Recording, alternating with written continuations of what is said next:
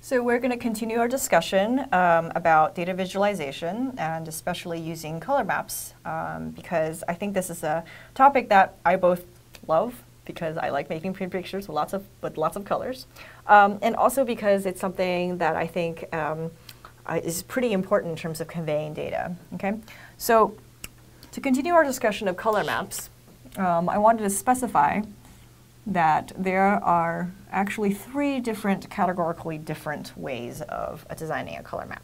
Okay, so and all of it depends on what you're trying to convey with your data, what the nature of the quantitative information the data is. Okay, so the first kind of color map is what I'm going to call a qualitative data map.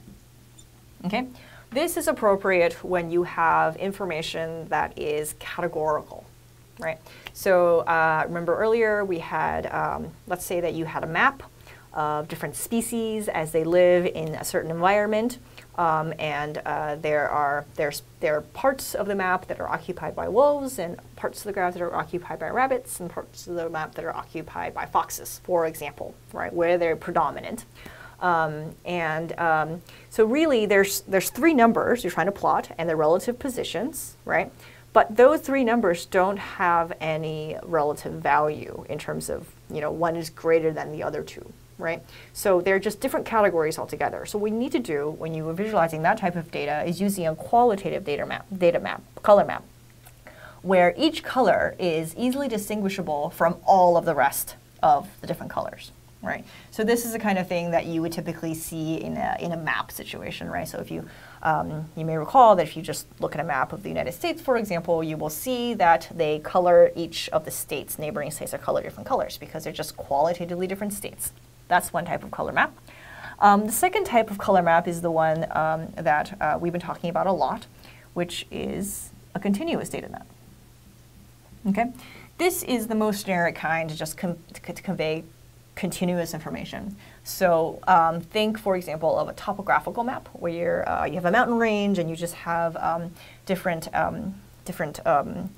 altitudes of each of the regions, and it varies continuously and it has relative value, right? Higher is lower, and that has meaning. So for that type of data set, you want a continuous data set, right? Where there's a set of colors and they vary continuously between the lowest value and the highest value, and it's relatively smooth, so you can kind of see the transitions between the lower values and the higher values. The third type of data set that you require actually yet third different kind of color map for is what we're going to call the diverging data set. Okay? This is something that is closely related to the continuous data set, with the key difference, which is that even though the values are continuous, they are both positive and negative, and it's a relative absolute value of those numbers that matter, as well as the sign, right? So let's say, for example, that you are making a topographic map of a lake, and you have both depth information below the lake as well as altitude information of the mountains above the lake. Okay, so what matters is that the lake level is 0. And we don't really care about 0. What we care about are the values bigger or smaller, right? So we care both about bigger values and smaller values. And so that is when we use a divergent data set, right? Where we assign the middle value, the 0 value, a relatively neutral color that does not stand out, but that we want the positive values to stand out relative to the negative values, and that we want there to be a smooth gradation between 0 and positive and 0 to negative. Okay, so the continuous, in contrast, looks something more like this, where this is 0 and this is big, right? Okay, so these are different kinds of color maps that you can use, and it really impacts the visual flavor of your figure, depending on which one you choose. So what I'm going to show you is actually this really nifty tool that came out of the cartography community, but really it applies pretty generally to any kind of color map that you're trying to look at. Okay, so it's called colorbrewer.org, and what it does is it gives you suggested color maps, and it shows you what they look like on top of a map of counties in the Southeast. And so what you can do is you can tell it the number of classes you want. So let's say I want 8 classes. And I want sequential, which is what I call continuous here, right? You can pick your different color schemes, right?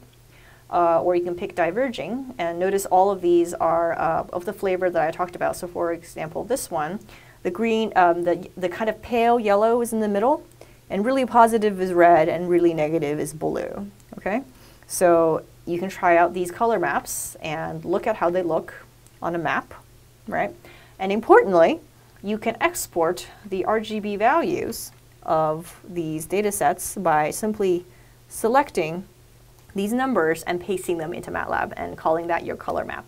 Remember that the numbers in MATLAB need to be between 0 and 1, so if you paste these values, you have to divide everything by 255 to get them to be between the range of 0 to 1.